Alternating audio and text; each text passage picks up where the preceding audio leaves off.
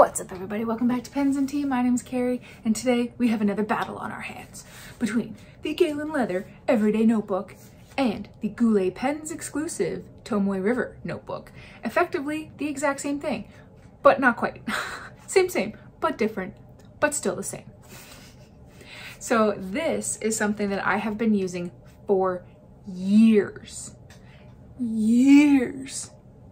This is something I have been using for the last 6 months, roughly. And I thought it'd be very interesting to compare the two because they're shockingly similar. So both of these you can actually buy at Goulet Pens now. Originally, you could only buy this at Galen Leather, but now you can purchase it at multiple retailers. Sorry for the shaking there. This you can only buy at Goulet Pens. And that's it, because it's the exclusive. This is theirs. This is what they make. Well, they don't make it, but you know what I mean. So I have broken down the difference between them. And I will run through that really quickly before I show you how they're packaged and whatnot, because they're quite different. So for the Galen Leather notebooks, you get 3 of them. You cannot buy them just one at a time. You get 3 of them. They're $40 Canadian, $32 US. Which seems like a lot, but if you break it down, it's $13.3 Canadian, it's $10.60 US. Like I said, you get 3 of them. They're 52 GSM Tomoe River paper, all white, blank, but it comes with line guides so that you get 7mm or 10mm lines, 7mm or 10mm graph. Packaged very well, which I'll show you in a moment, and available in many sizes, and you get 64 sheets. So quick fact on that. Then you come to the Goulet Pens version. It is less expensive, but you can buy them individually. So it's $9 for the 52 GSM, but something that they offer that Galen Leather does not is it's $8 if you buy a 68 GSM. I'm only including the pricing for the A5 size because that's what I have here. Both versions, like the Goulet pens and the Galen Leather pens, you can buy in a variety of sizes. We'll of course change the pricing, but just so you know, I'm only doing the A5 size pricing. So $9 for 52, $8 for 68 in America, $11.34 Canadian for the 52, $10.08 Canadian for the 68. Again, available in a few sizes. This one happens to be the lined one here, which is 7mm lining. You can also get blank and dot, I believe, but for what I have here is lined. You get a craft paper cover and you get 48 sheets. So in this you get 64, in this one you get 48. Honestly, this one's a little bit cheaper, but you get more paper for this one than you do with this. And you also get slightly better build quality. Like I can't even really bend this one without both fingers, whereas this, whoa, this one you totally can. That said, this one I never really used for anything that I cared about. It's just random stuff. My cat is scratching on her cardboard scratcher. So how do they come packaged? Well, to help keep costs down, I assume, Goulet Pens literally just ships it like this in a plastic sleeve with their little logos. And that's it. This is how it comes. Galen Leather, on the other hand, has a different approach. So when you get all 3 of them, they're packaged in a nice little kind of like zip up bag, which is kind of neat. And each notebook themselves, if I can get it out of this bag, I have other things in here, are also packaged in plastic. But they're like shrink wrap, so it's like it's in there real good. And it also comes, like I said, with the line guides. So it comes with things like this. So this is the graph version, but there's also a lined, and it comes with a blotting piece of like leather. So they give you a lot of stuff. You mostly will be familiar with this kind of packaging from them, where it comes in like an enclosed envelope here. So they definitely take a different approach to their packaging. You also get like a little kit, you know, they'll have like tea and a note and a little trinket. With Goulet pens, you get a lollipop, but it's different every time. For me personally, being in Canada, unable to buy either of these within my own country, I give the edge to Galen Leather. Reason being is because it lasts longer, you get more, and the kind of like accoutrement that it comes with is nice, and you're able to kind of choose your own adventure with the line widths. That said, I mean, clearly I still have a lot of these too. This was my ride or die for years and years. Recently I have made the switch. I have absolutely nothing against Goulet pens with this, but I give the edge to this one only because it does take longer to use up. So I go through them less frequently, because ultimately for one of these, it's either $13 or $11. So for an extra $2, it's, you know, like I said, you get 64 versus 48 sheets. Plus you can choose, you know, your own adventure with the line guides. You get the blotting paper. I visually like the look of this one better.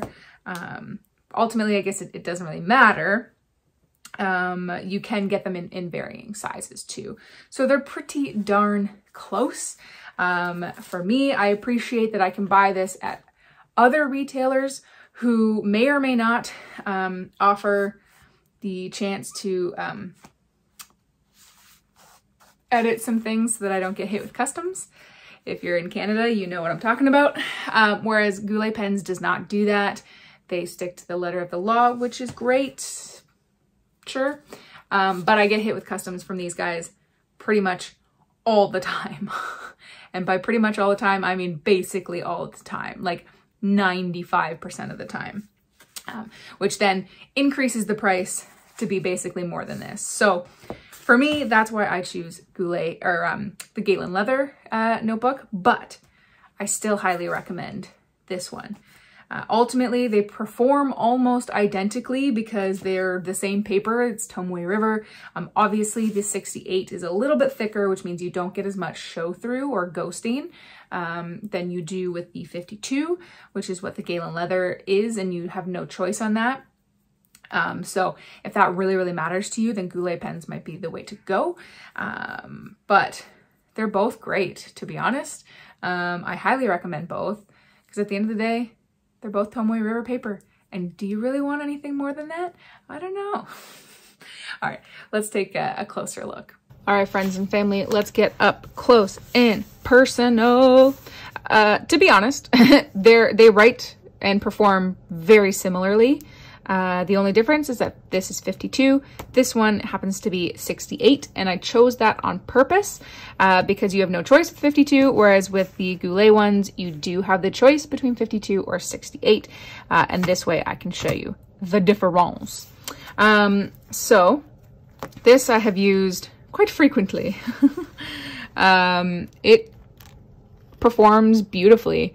Really the only difference, like I said, is that there's some show through. So you can see on the underside or the back sides of the pages, you can see all the stuff behind it. You can also tell that I just used this randomly. And you're able to see all of it in all of its glory. Oh gosh, I just love that sound. Like even here, you know, in between, you can see it. Now, it doesn't really bother me, to be honest, like, it just doesn't. It holds up like a champ. This is actually a 1.1 on the back, so you can certainly see it. Whereas with the something like a 68, this is just a random page where I was literally writing down all the bath bombs and bubble bars that I had. I went nuts and Lush back in the day. This is from like 2018. You can see on the back end but not quite as much. Now, clearly this is lined. Now, I'm also, like, it's not like normal writing. Like, I go bananas in these things. But you cannot see it quite as much in real life. In camera, to be honest, it almost makes it seem worse than this.